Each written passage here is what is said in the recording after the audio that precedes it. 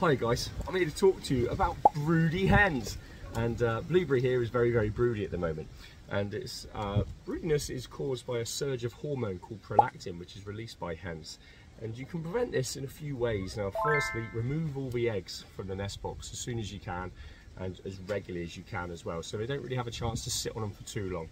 The next thing you can do is literally remove her from the nest box and lock her out and make sure they can't go in there and sit on anything, but obviously make sure the other hens have all laid as well, because you don't want to be locking them out at the same time. The next one is dunk them in water, very cold water, and not the head though, just the body, and that will really cool them down the brood patches really quickly, and that should help to stop the broody spell.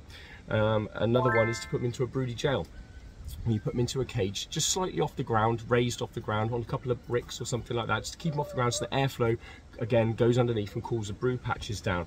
But you'll definitely know when you've got a broody hen, because she'll sit on the eggs and she'll puff right out, and she'll make some almighty squawks and dinosaur noises when you go anywhere near.